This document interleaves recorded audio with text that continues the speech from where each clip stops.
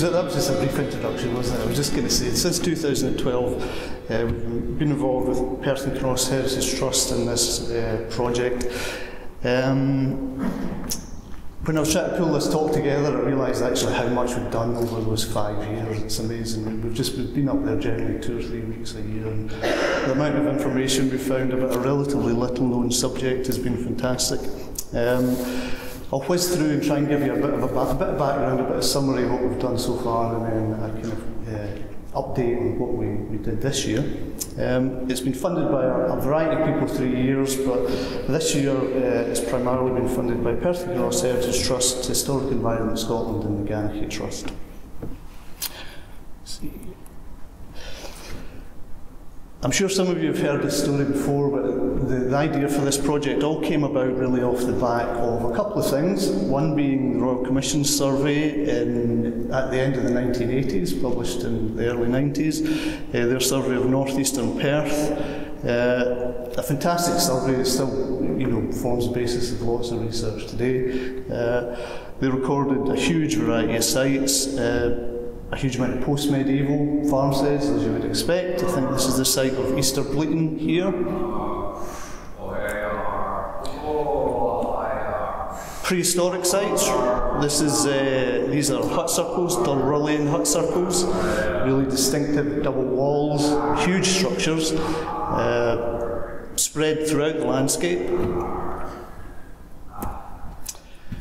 Multi-phase landscapes. You have post-medieval settlement. I don't know if you can make out too well in this one, but roughly in the centre of the picture there's a kind of long, probably post-medieval farmstead. You'll see circular structures in there representing the prehistoric remains.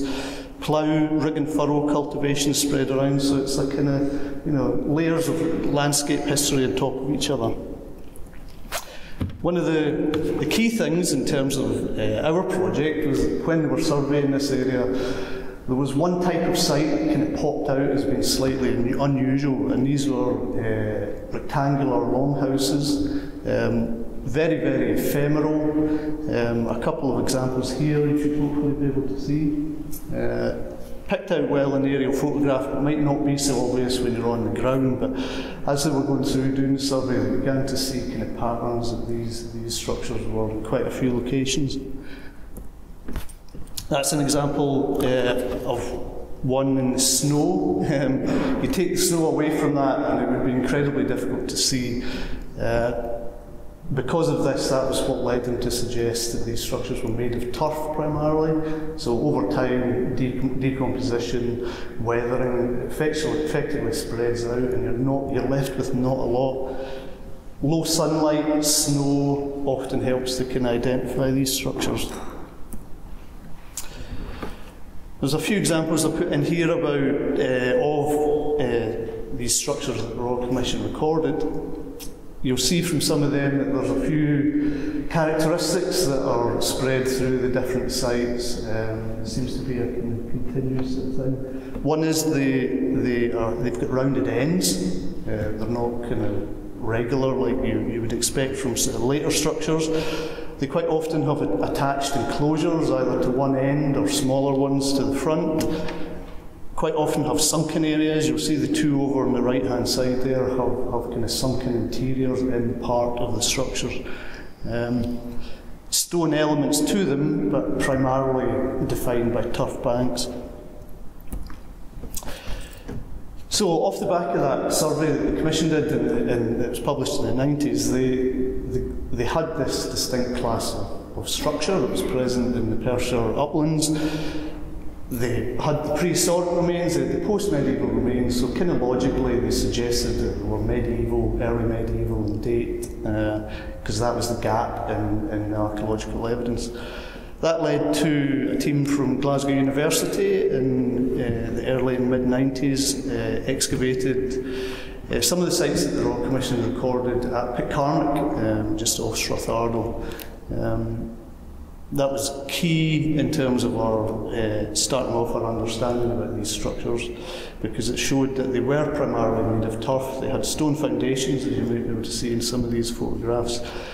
They varied. There were some very long buildings, 20 to 30 metres long, some much smaller, 10 to 20 metres long.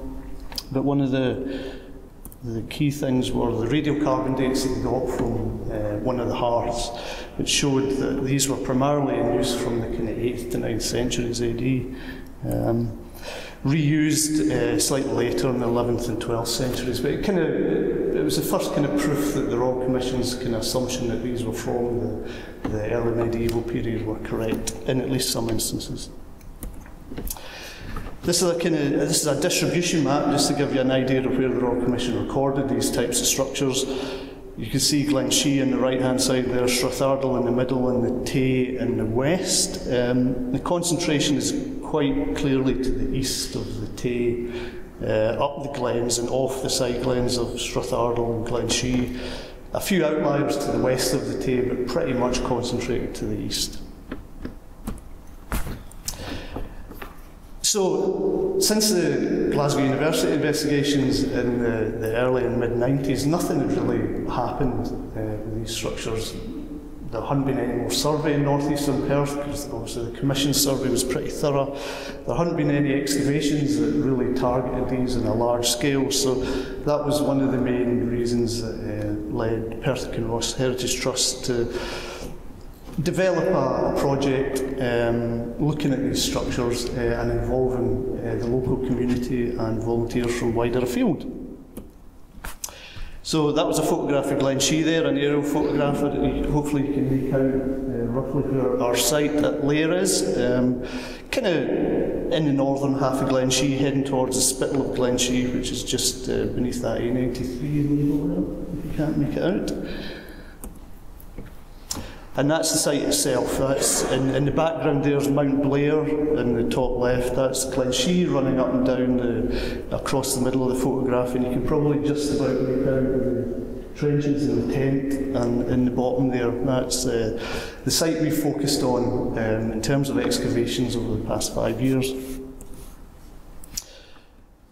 We started off by doing some more detailed topographic survey just to give us a bit more idea what was going on, despite the Commission survey being very, very thorough. But the more time we spent up there, we realised there were other things that they might kind of miss just because they were so ephemeral.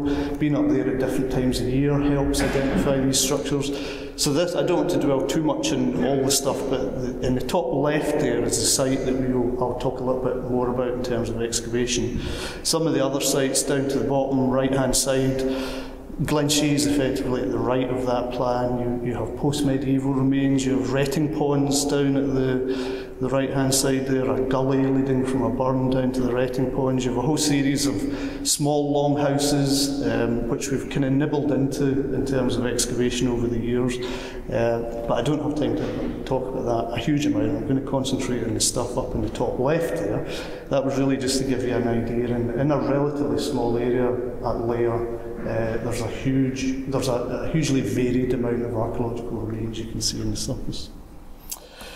So the site that we concentrated in terms of the excavations, the aerial photograph there taken by the Royal Commission, you don't see a huge amount, but we have a prehistoric ring cairn there, which you can maybe make out. We have two Iron Age, Bronze Age roundhouses down on a kind of platform on the right-hand side there. We have three of the Pitcairn type longhouses, these kind of supposed early medieval longhouses there, and we have another two end-on-end longhouses extending off one side of the ring cairn there.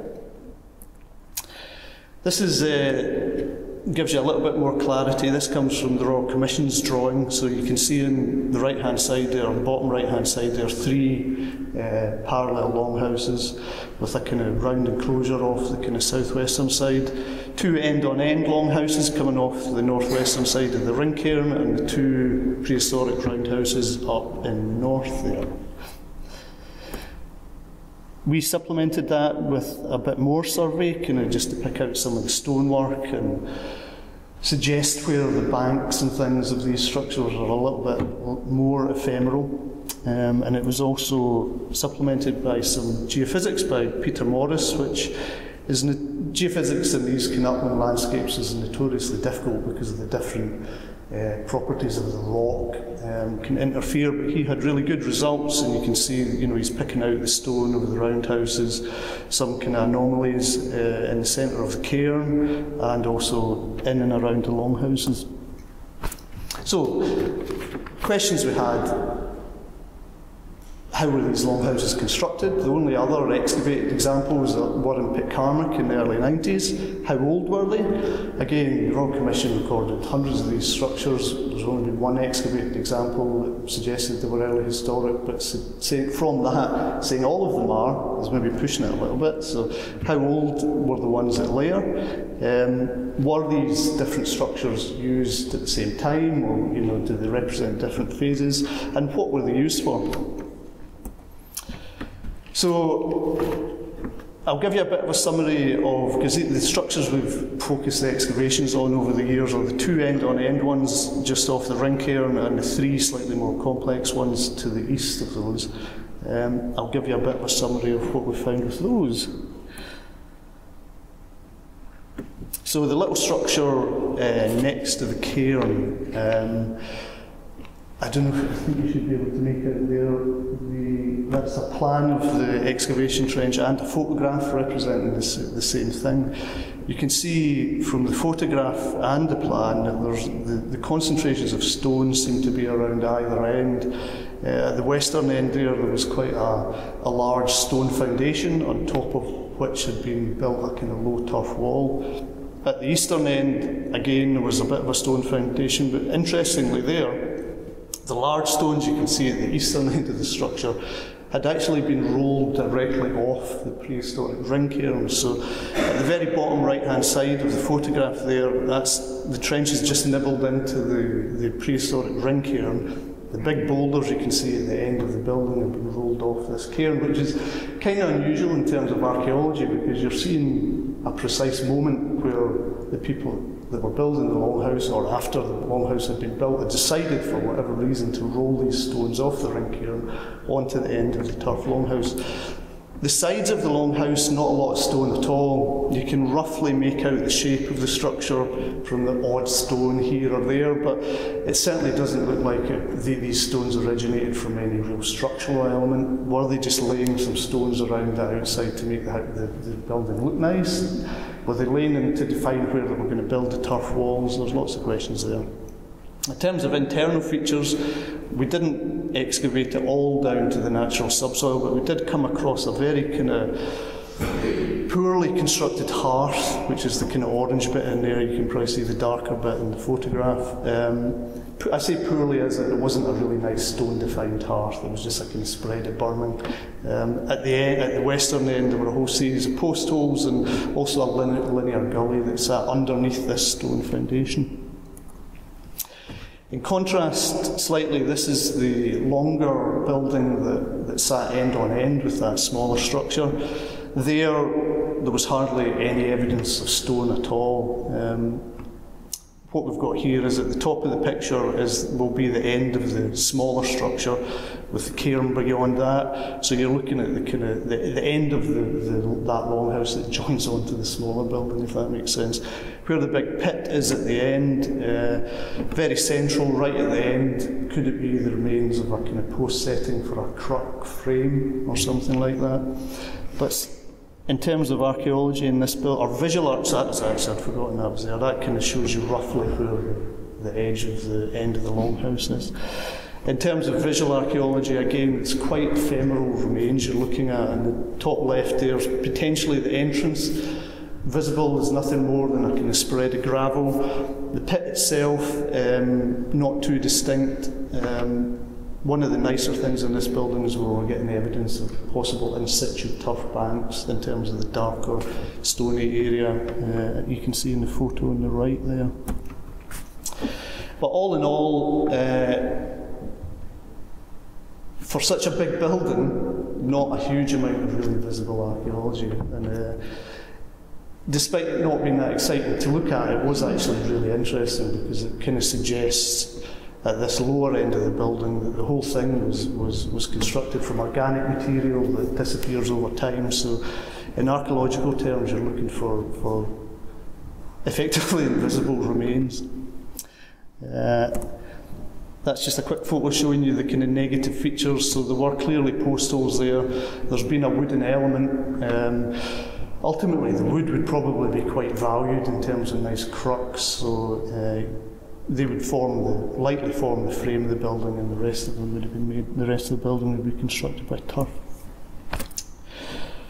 This is one of the key things. That's a reconstruction drawing we have, just showing slightly. One thing that is unknown about these features is the roof.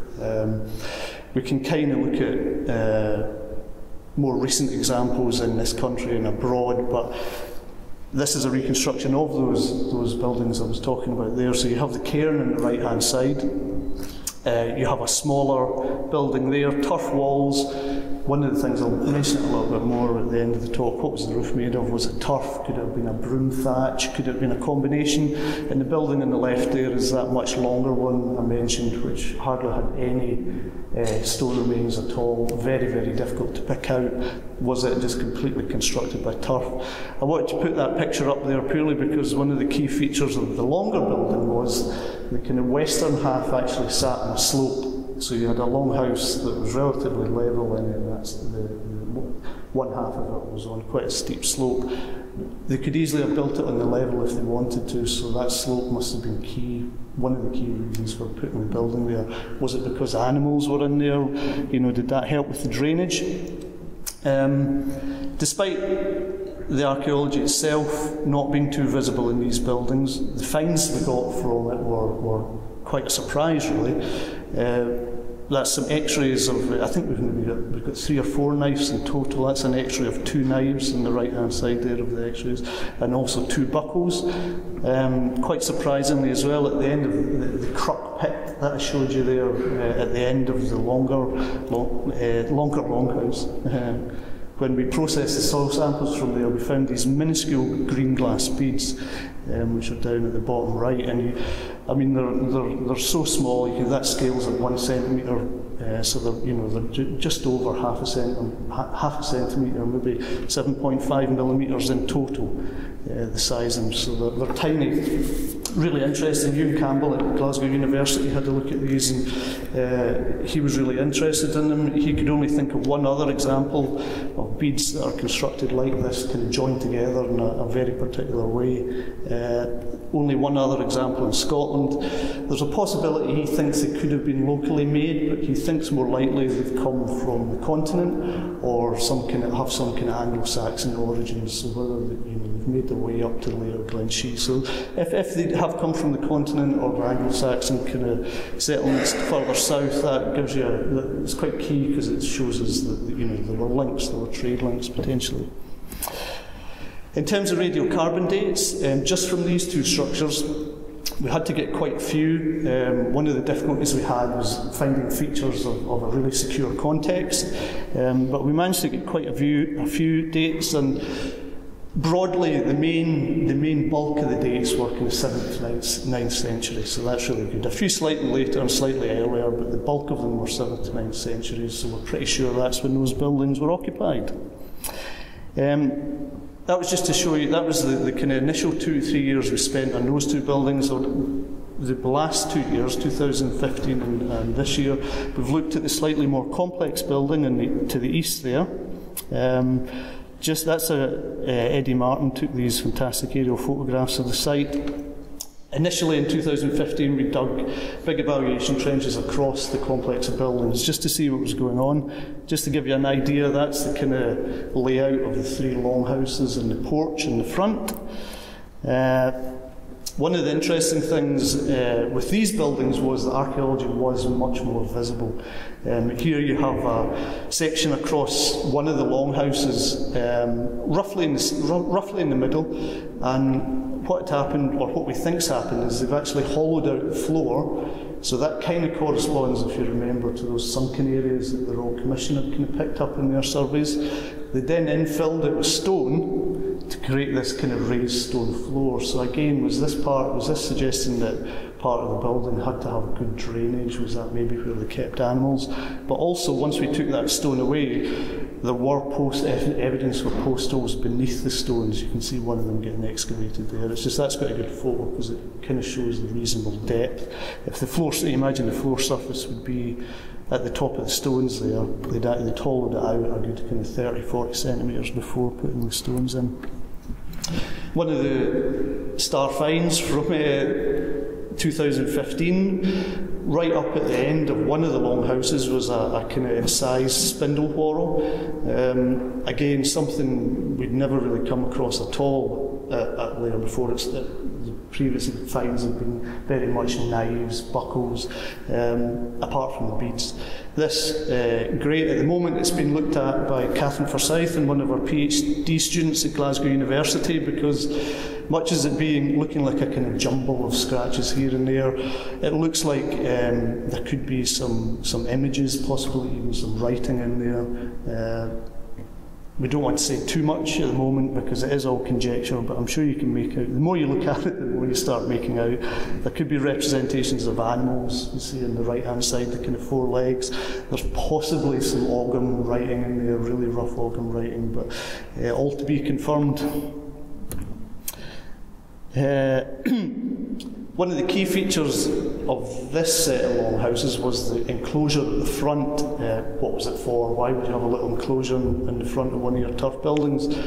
In 2015 we found a central pit, which was incredibly interesting because it wasn't just a kind of pit, it was a pit that had been capped by turf at some point. You see the kind of black lines in the section there when it had gone out of use. It had then sunk in, filled up a little bit and been capped by turf again, so that threw up a whole load of questions as to what was going on with the pit. That's just that arrow there shows you where the pit was, right bang in the middle of the circular enclosure.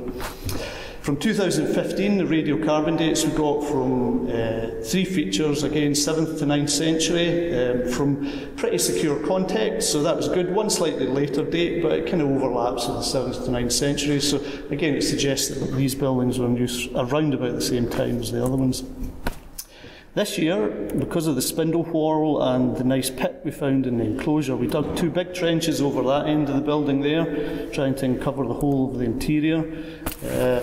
Again, much more visible archaeology uncovered. You see in the bottom left there and the top right, you can make out a central hearth.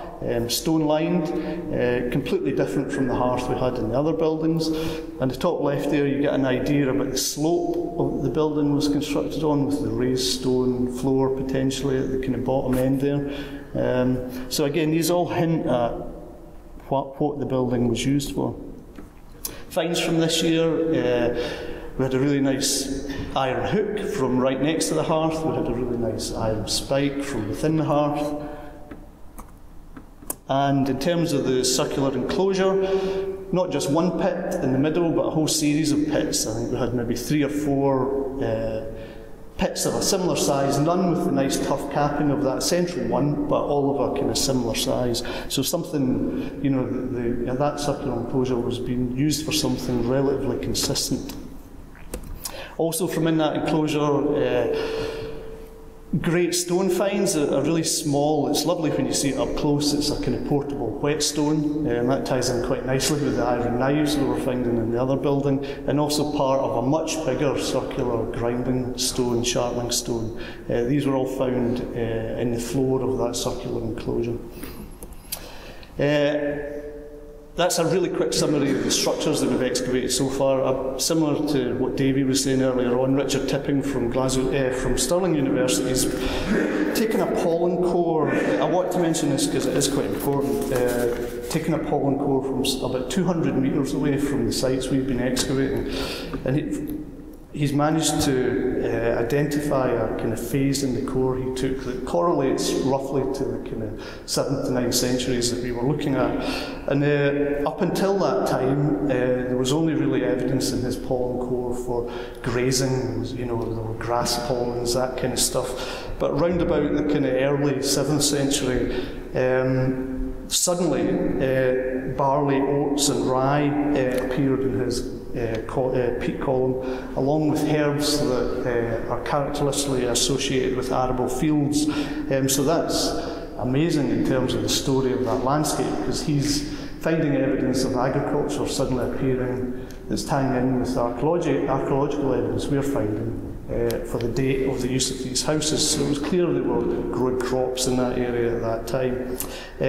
He suggests that the absence of that evidence up until then was because around about that time there was a kind of climatic anomaly, and there was a lot more precipitation, which apparently allowed cultivation at slightly higher levels.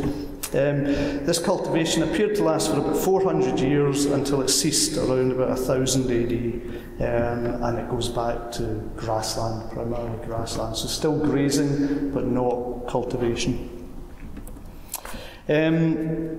Just going back really quickly, because I know I'm going to run out of time, back to our original questions. What were these constructed of? Turf. We suspect they were relatively low-lying walls. We pick at the top right there, photograph shows kind of remains of turf lenses in the top of the soil. That's the kind of stuff we're picking up. The photograph at the bottom you probably can't make out, but it shows in situ turf wall. There's maybe 3 or 4 layers of turf. It's an earthen core, only about 1 metre wide, so we're actually picking up in situ wall. It suggests they're quite low, and this is us having a bash at reconstructing one up at the left-hand side there. Both Davey and myself have been over in Iceland. They've got a great turf building tradition. This is just to give you an idea of a purely turf constructed roof and wall building. It would have wooden supports on the inside. We don't think our walls are nearly as high as that, but it gives you an idea of what these things might look like, particularly the lower layers, a kind of combination of turf and stone. Again, these are examples of what we think our sites were like. Some of these sections that we've got put together show different ways that they might have been constructed. Were the crux sitting in the ground, were they sitting within the wall? So, how old were they? The dates we've got for both those features, we can be pretty confident they were in use from the 7th to 9th centuries, possibly earlier, possibly later, but that was the kind of key thing. We don't have enough resolution yet to know whether they were in use at the same time or not. We're going to work with the radiocarbon lab at East Kilbride to try and refine that a little bit. What were they in use for? As I've kind of summarised, archaeology in both the eastern and western kind of groups of longhouses were quite different. So were the more complex one, the one with the enclosure, was that maybe where they were living? Were the ones off at the bottom there, off the cairn, was that maybe more of a barn type structure? Was that where they were keeping some of the animals? That's where we're kind of headed at the moment.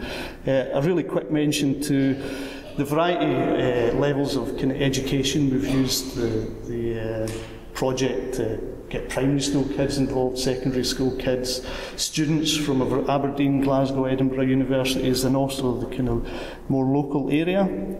We've had some fantastic outreach events that some of you were probably at. The event we had at Blair Gowrie a year or so ago, and we've produced some leaflets in the archaeology of the area. I have to give a nod obviously to the fantastic volunteers that have been involved, particularly at the start when they were pretty much excavating just brown soil. And as the project progresses, you can always get updates on all the specialist reports and the DSRs on the website. And I'll leave it there.